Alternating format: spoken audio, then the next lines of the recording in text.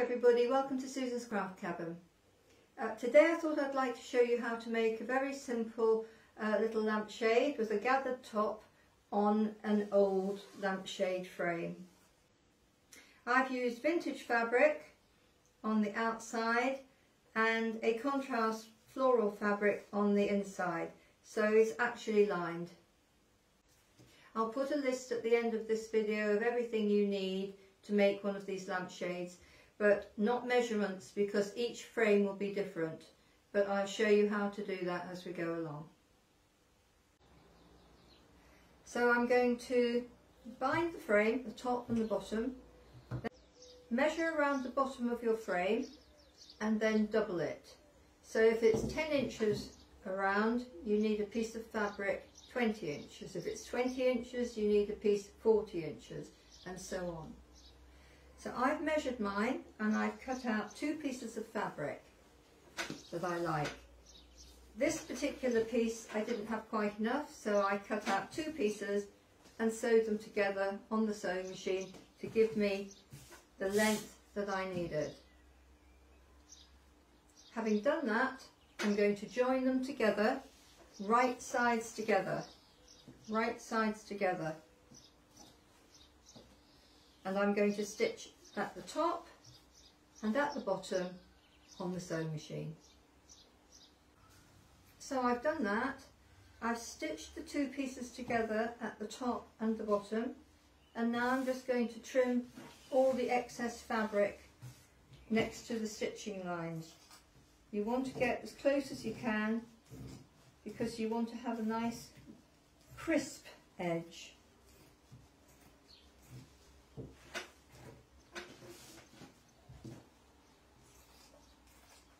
So now I've sewn those 2 pieces together and I've cut off the excess fabric.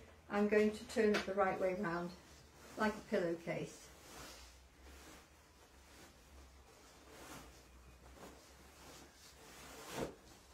The reason I've used 2 pieces of fabric is because I want the shade to be lined, and it adds a lovely fabric underneath. If you sit underneath the shade, you can see the lining, which is really pretty. So I've done that, and now I'm going to press it with a hot iron. I've stitched both the pieces together, turned them the right sides round and given them a good press. And now I'm going to create a channel for my elastic. I'm going to use elastic here, and the easiest way to create a channel is to draw 2 parallel lines in whichever position you want. Could be very close to the top, or you could do them a little bit further down. It's up to you. So I'm just going to use a piece of wood, and I'm going to allow by eye about 1.5 inches for the top piece, and I'm just going to draw it with a pencil.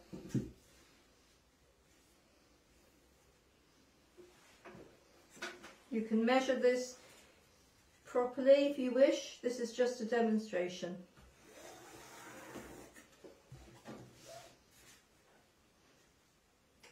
And you can use French chalk or pencil, it really doesn't matter. So I've drawn my first line there, and I'll draw another one because this elastic is very narrow elastic. You could use thicker elastic, so you need to sew a channel that is wide enough to take your elastic.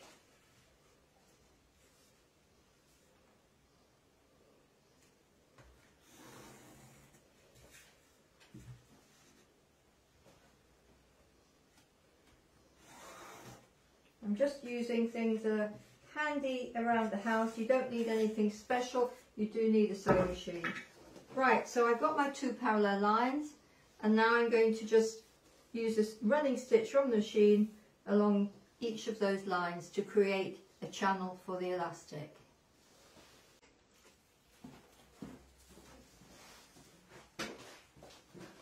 So now what we're going to do is feed our elastic through the channel. I have threaded my elastic onto a needle with a big eye, and then you simply feed it through all the way to the other end. I've threaded my elastic through the channel, and I'm going to leave a good sort of 6 inches at either end.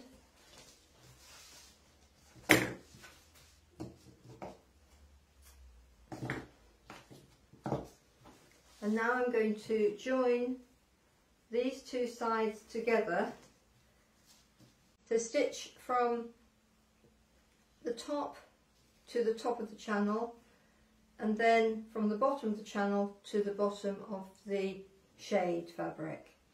And then when we've pulled it tight, we'll fix this bit.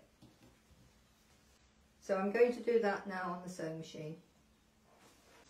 So I stitched the sides together, and now I'm just going to trim off all the threads. If you want to, you can do a zigzag stitch along this edge in order to neaten it, or if you're lucky enough to have an overlocker and you're very careful, you could stitch it with the overlocker. I've stitched down the sides and neatened the edges, and now I'm going to turn the shade the right way round.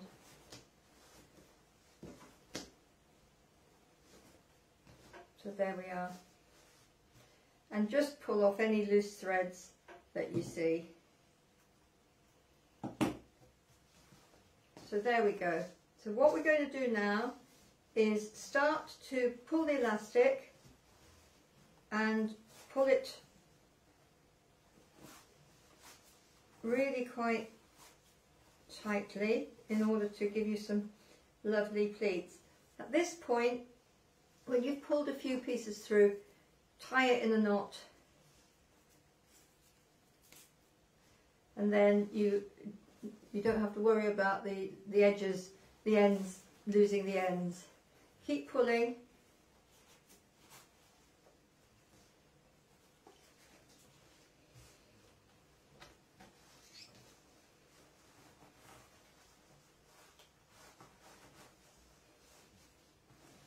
And then you're going to put it over the frame, and you want the edge where you've got your elastic to actually just be below the rim of the shade. So keep pulling until you pull all your lovely gathers in place. And it's really just pulling and pulling the elastic until you get a fit on the top. Pull the gathers around as you work.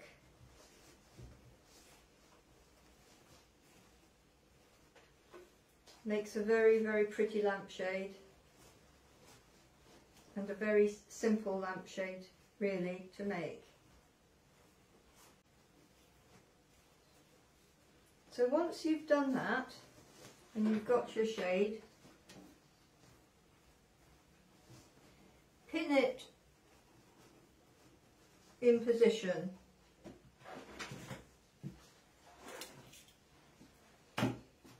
Pin where you're going to just do a little running stitch onto the binding. Make sure your gathers are even, pull them all the way around. It takes a bit of time.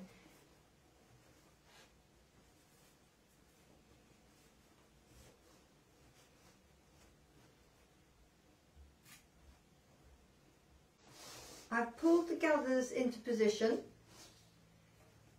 all the way around, and now I'm going to just gently stitch the inside channel, the inside fabric, onto the binding, like so. You can actually go through from one side to the other into the binding, making sure you catch the binding. Just a simple stitch just to keep it all in position. So you're stitching through the binding through the elastic and back into the binding, all the way round. So through the binding, through the elastic and out the other side, through the elastic and into the binding, all the way round, just to attach it to the frame. Keep doing that.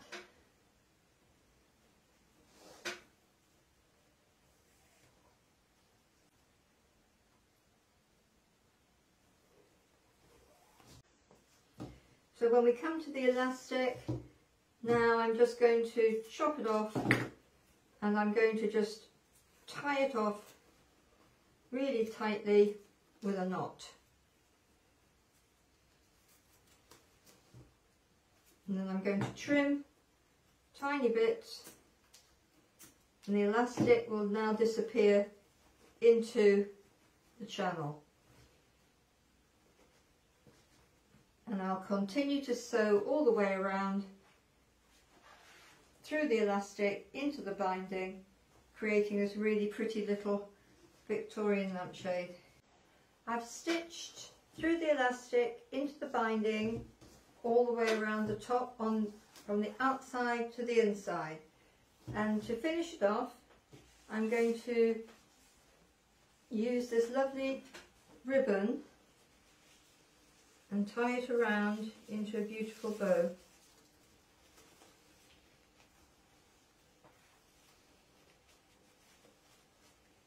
So that's all we're going to do all the way around and make it into something beautiful. What you want to do is to make sure that your ribbon covers all the stitching lines. And the best, easiest way to do that is to pull it tight at the front and just to pin it into position.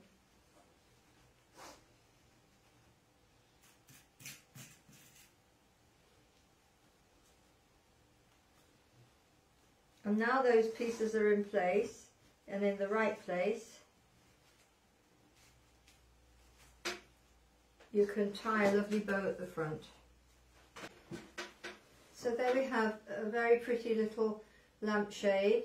I think these lampshades are sometimes called scrunchy lampshades because the top frill is like a scrunchie, but it's very simple to make, and I have lined it, as you see, with that other lining, which looks absolutely beautiful, and just finished it off with a very simple little bow. So I hope you enjoy making it, and I look forward to seeing you next time. Thank you.